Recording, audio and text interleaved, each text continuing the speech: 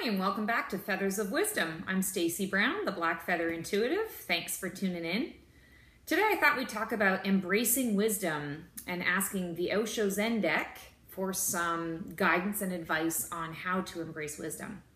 You might be asking yourself, well, that's kind of a silly thing. Why would she choose to talk about embracing wisdom? Isn't it just the wise thing to do to embrace wisdom? And of course it is, but I don't know about you, but if you are human like me, there are many times when a friend has said something that really made sense, or I read some words of wisdom in a book, or I heard a speaker give some words of wisdom, a little nugget to think about, and I went, oh, that is great, that's amazing. And then I leave there and I go, but I can't really apply that to my life, that too many changes, too much to think about, what would happen if I actually did that, maybe that's for that person, but it's really not for me. And then I don't apply the wisdom. Well, what good is wisdom if we can't apply it, if we can't embrace it? So I thought this might be an interesting topic to start your weekend. So I've got my Osho Zen deck. I'm going to shuffle this bad boy up. Ooh. Card popped out at me here. Friendliness. Number 2, friendliness. This is beautiful. So let's talk about embracing wisdom with friendliness. The first thing that is coming to me on this is wisdom is your friend. If there is something that you hear, something that someone mentions to you, and it's an aha moment for you, and you get tingles and chills, or you just go, that really makes a lot of sense. I think I can apply that to a situation in my life. You're being friendly to the concept of wisdom.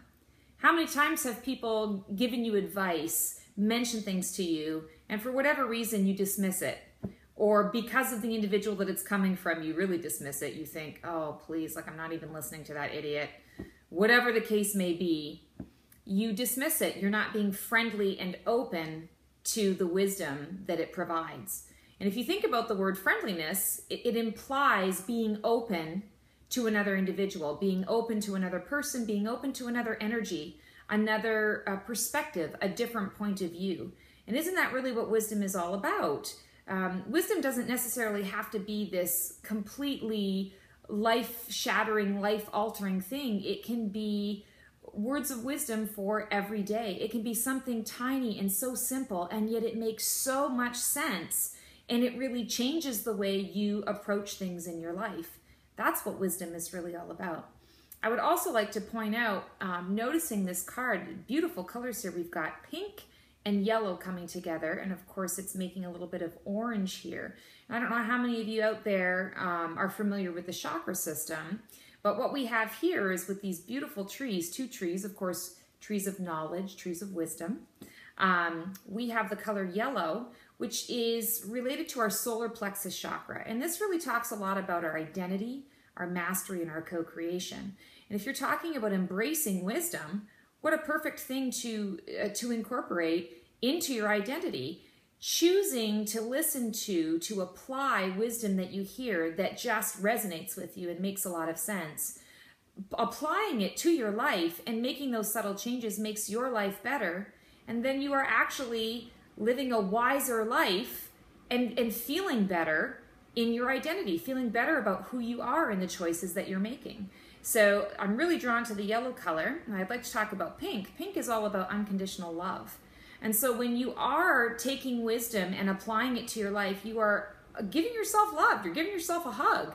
You're saying, okay, thank you, universe. Thank you, whoever just gave me this advice. Thank you, author. Thank you, speaker. Thank you, friend.